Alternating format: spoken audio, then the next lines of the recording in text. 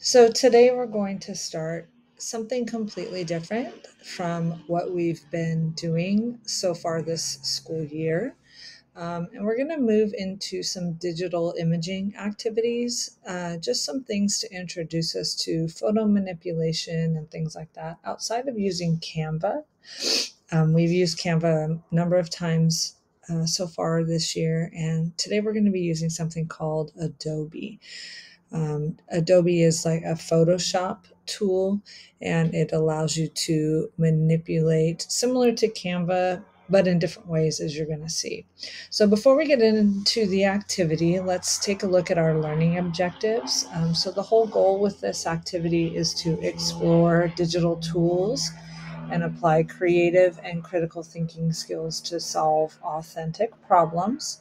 We're going to generate innovative ideas and exhibit creative thinking in multimedia creation. We're going to communicate effectively through multimedia presentations. We're going to use our critical thinking skills to evaluate and select images for integration. And we're going to demonstrate a certain amount of proficiency in using digital tools for image manipulation and multimedia creation. So if you could pause the tutorial for just a second and read the "What am I learning" and "Why am I learning it" to yourself, and then we'll come back together and go over today's activity. All right, so you should have read your "What am I learning" and "Why am I learning it" to yourself. Let's take a look at what we're going to be doing. So the "How will I know that I have learned it?" How do I know that I've learned how to explore digital tools and use them to create something new? So what we're going to be doing is selecting images and removing the background and combining these images to create a plate of items. As you can see, the activity is named Dinner Plate Collage. So we're going to be creating a collage or a mixture of pictures to create a dinner plate.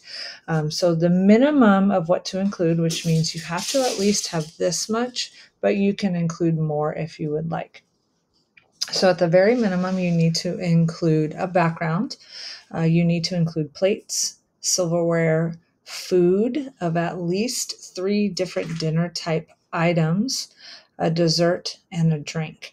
Now, I've done a lot of the work for you to find these pictures. You don't have to find these pictures yourself. I've already done that, and I'll show you how to access that. So we're going to be using Adobe Express. Again, not Canva today. We're going to be using Adobe Express. And I've also included, like I said, the link to the images that you're going to be using today, and then also a link to the citations for those images. It is important to give the artist the artist credit for their work. So I wanted to make sure to include those resources as well. Okay, so let's start first by signing into Adobe. Now you can sign into Adobe with your student portal. So if you go into your student portal, you can find it there, but I've actually included a direct link to Adobe Express just in case the portal is down or there's any other kind of roadblock that you might find to logging into Adobe Express. So I'm going to go ahead and click on that first. And we are going to sign in with our Google, our student email. You can use, it might pop up on the side here. I have used this a number of times, so it's possible that it will only pop up for me. If I were to click continue with Google, it's going to give me the option to select that email, the school email. It is a pay account, so we are going to be using the free features that are offered through the district. And it just kicks me back to this because I've already signed in a couple of times. So if it doesn't kick you back to this, then you're going to continue with Google as you would with your student email. If it does, you can just click up here if it shows up as a prompt for you. So I'm going to go ahead and click continue. Okay, so we're going to leave this to the side for a second, and then let's look at our photos. So to get our photos, what we're going to do is click on this second link here that says images, and it's going to take you to the shared folder that I have created with all of the pictures that you're going to be needing today. So you're not going to be looking for any new pictures. You're just going to be using the ones that I've provided for you for this particular activity. So if I go up to the word pictures at the top here and I click on the down menu arrow, I'm going to click the download button. Okay. So again, that's pictures and download. So you can see in the bottom right hand corner, it's a very large file. So it's compressing it into a zip file. So it's done that, and now it's loading it onto my desktop. So once it's loaded onto your desktop, if you double click that, it will open the folder for you. Now, before we do open that folder, what I want to do is throw the zip file in the trash. So I'm going to right click and move this to the trash. And then I'm going to go back to my activity. Okay. So now that we have downloaded our images and we have signed in, we are ready. If you need a moment, pause this tutorial and sign in. If you have any questions about signing in, you can ask them now, and also download your folder of images. If you have any questions about that, I will be happy to help you with that. Okay, so let's go to Adobe Express. I'm not going to explore too much on this with this particular tutorial, but if you would like to pause the tutorial and kind of explore around Adobe, you can do that on your own time. I'm going to go ahead and get right into the activity that we're going to be doing. So if you're going to pause it and explore, that's totally your choice. Okay, so we're going to be doing a poster today. So down at the bottom where it says suggested, or you can click on class projects, we're going to be doing a poster. And when we click on it, it's going to give us this blank one with the pictures of templates on the left-hand side. We're not going to use any of these templates. So let's go ahead and X out of here. Okay. So now the first thing that we're going to do before we do anything is we are going to name this. So I'm going to go at the top where it says untitled, and I'm going to click and hit delete. And we are going to name this project 1. Oh, no colons. Dinner plate collage. Dinner plate collage, which we can also see at the top here, dinner plate collage. So it's project 1, dinner plate collage. Okay.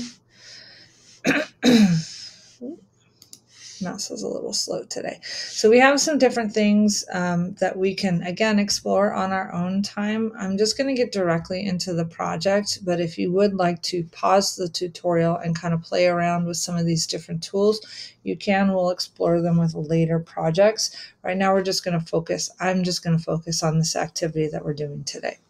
So the poster, as you can see, is very long and not too wide. Okay, so it's not too wide, fairly narrow and very long, and we don't want that. So we're going to go to the resize button. And we want it to be as if it were a piece of paper, but turned landscape, so turned on its side. So where it says custom, I'm going to go ahead and click on the custom. I'm going to select custom. And I am going to change this to 11 by 8.5. So it's like a regular piece of paper, but turned to the side landscape. Okay, so 11 for the width and 8.5 for the height. Nope. 8.5, and then down at the bottom, I'm going to hit resize. Okay, so now you can see it's like a piece of paper turned on its side. Okay, so now I'm going to X out of this. And the next thing that I'm going to do is I'm going to start putting in those pictures on my collage. So I'm going to go to your stuff, which right now you probably don't have anything in there. And I'm going to go to libraries. So you can see I've already started this. If I start a library that I don't need anymore, I can just click on the 3 dots and delete. And I am going to permanently delete it because I want to start from scratch with you. So for libraries, I'm going to create a new library. I can click on the button that says create new library, or I can create a new library by clicking on this button here. We're going to name this library Dinner Plate Collage.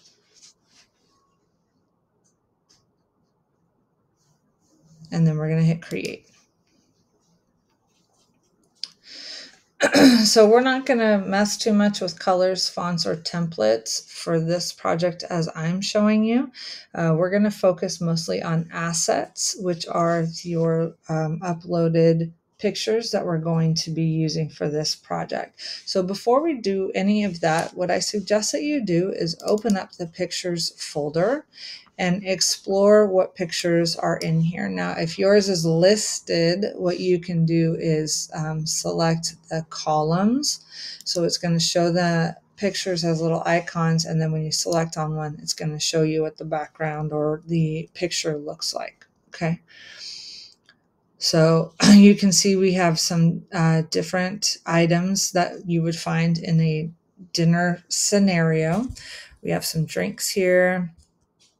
And just different, like I said, food items, pasta, salads. The directions tell you that you need to have at least 3 different dinner type items, like a main dish, a salad, and some kind of a side, and then one of the desserts. Okay, so again, just kind of explore this folder and look at what is included inside of these pictures and start to sort of plan out how you would like your dinner plate to look. So I'm going to give you a minute. What I'd like you to do is pause the tutorial and explore these pictures in this folder and kind of start to get a plan together.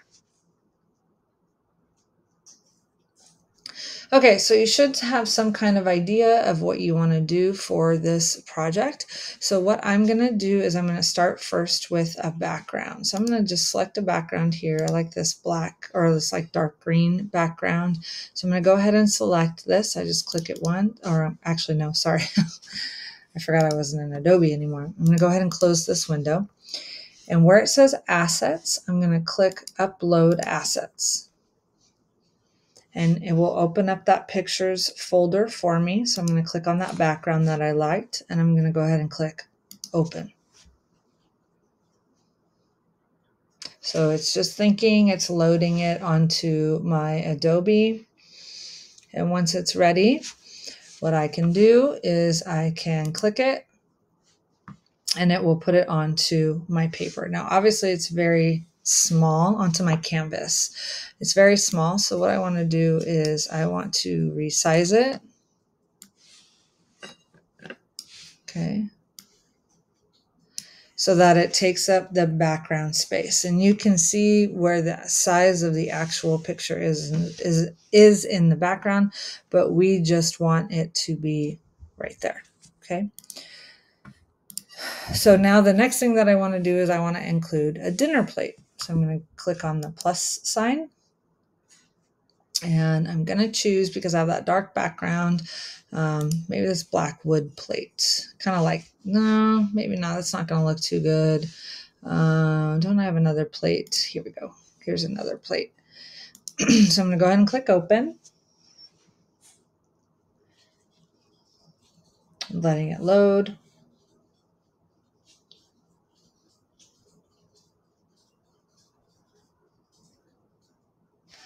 And now that it's loaded, I'm going to click on it. Now again, it is very small. So I'm going to resize it to make it a little bit bigger, but I don't need that background. So here is where the tools for this this resource are going to come in handy.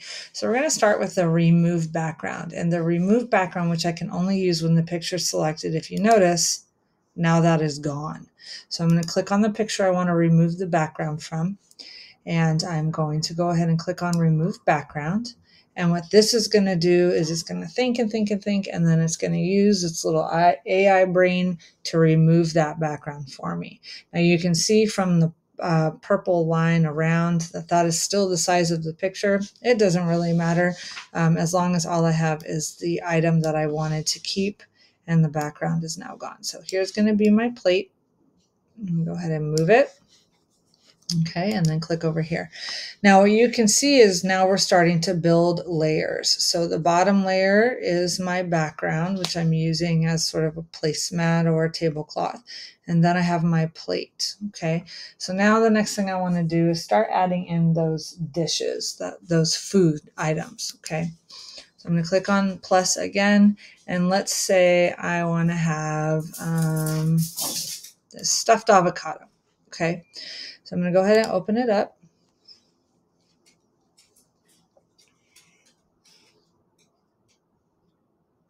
And this is my picture. So I do not expect you to have the same background. I do not expect you to use the same plate.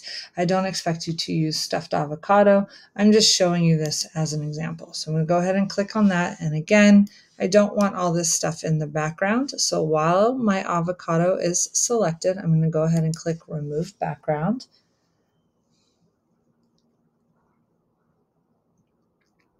Let it think, let it think. Okay, now I don't want all three of those avocados. I only want this one at the bottom. Okay, so if I only want this one at the bottom, then what I can do is click on the erase button. And now I have a different option. So I can use this erase button. I'm just holding my mouse down. And as you can see, it got rid of some of the other avocado. I didn't want to do that. So I'm going to go ahead and let go and press Command Z, and it will bring it back. That's because my size is so big.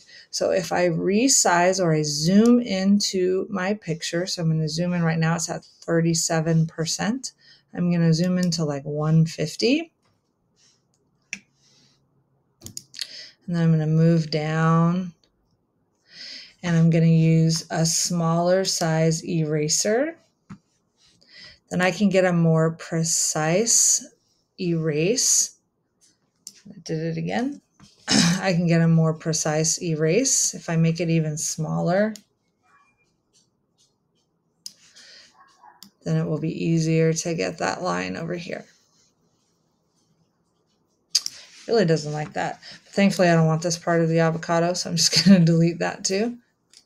Okay, the whole point is that you're going to want to resize your picture and resize the size of your eraser so that you can get a precise erase of your object that you don't want. Okay, so we're using a combination of delete the background as well as erase. Okay.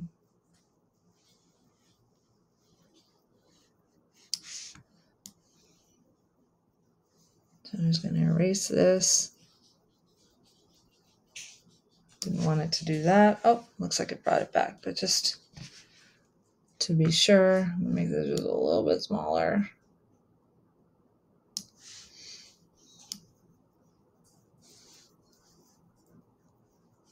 Okay.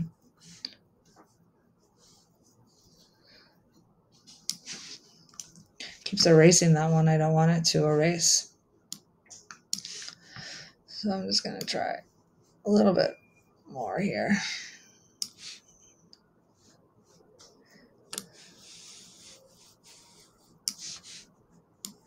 So I'm erasing. Okay. I'm going to go back and try one more time to get rid of, maybe if I zoom in, it might be a little bit easier. I just want to get rid of this line. I don't want to get rid of the avocado that I want to keep. Okay, that looks great. So now I'm going to close my erase window and I'm going to take it from 200 back down to about 50%. And then I can resize my avocado and put it where I want it to be on the plate and continue working on my project. Okay, so at this point, I'm going to let you practice with this again. So what you are using is you are using the, to get out of this screen, I'm just going to X out of it. And again, go to Asset, find a picture that you want to have. Maybe I want to have some flowers, not those though. Maybe I want to add in a tofu bowl because that's who I am. So I'm going to open it. This is still a little too big, so I'm going to move this down to 25. Perfect. So find your picture, add it to your assets, click on it to put it into your image, and then remove your background.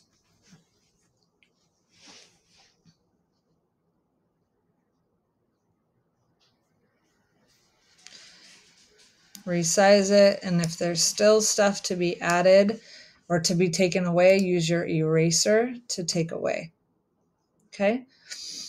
All right. So again, what your job is to do is to create a dinner picture that has a background, a plate, or more than one plate if you need it, silverware, which is included in that photos folder. You need at least, which means you can have more, but you have to have at least 3 different dinner type items, a dessert, and a drink. Okay, so that is your goal for today, to practice using the different tools in Adobe Express. So I'm going to go ahead and click done. I'm going to close this. Once your picture is all done, what you're going to do is download it, and we'll keep it as a PNG. We'll download that picture. And then that picture is what you are going to submit to me into Canvas.